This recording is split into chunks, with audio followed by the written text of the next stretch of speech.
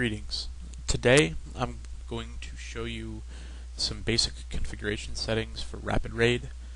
This is a part of a multi-video tutorial series where we will go into more and more information about Rapid Raid.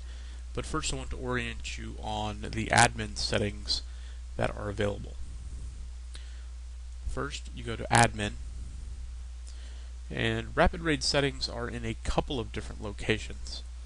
One of them is in the members area, where you have merge character DKP. This probably wouldn't be used in an initial setup, but this would allow you to take one character's DKP and transfer it to another character. Another option is recover character and DKP. What this allows you to do is recover the DKP for a character that at some point has left your guild. This could be because they left and have come back, for any other number of reasons. Other settings that are pertinent to Rapid Raid in the admin area is on the Content tab. At the very bottom, you can choose to use a standard DKP setup or an EPGP setup. This puts Rapid Raid in two different modes. One that's a standard DKP where the people get earned and they spend their DKP, and the difference between earned and spent is their current DKP.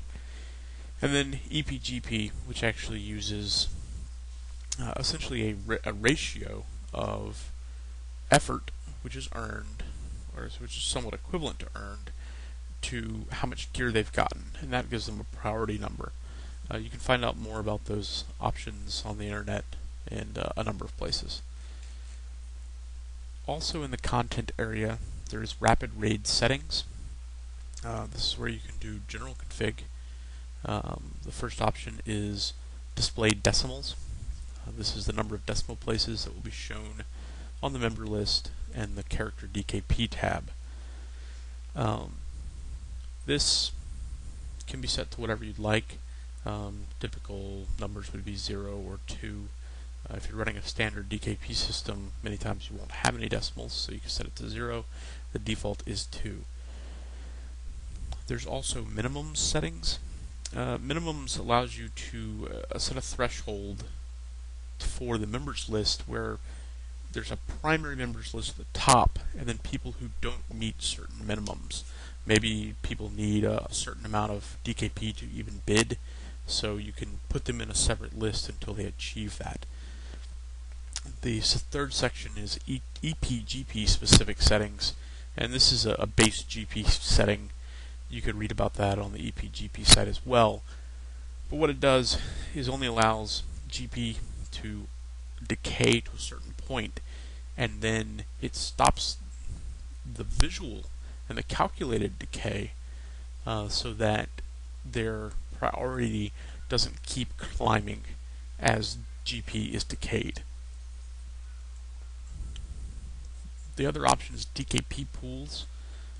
Pools are completely independent and separate groups of DKP.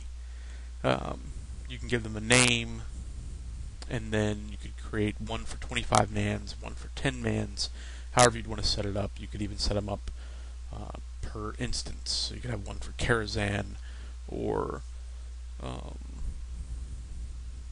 one for Molten Core, or maybe a no DKP setting where you just want to track information about the raids. You could then set up a pool for those no DKP. There's also some update options here and the ability to delete a pool. And then there's eligible dates. This isn't used so much, but it would allow you to set the starting date that a character was eligible. There's some reports that calculate attendance for a user based on when they became eligible. And that's pretty much all of the admin options.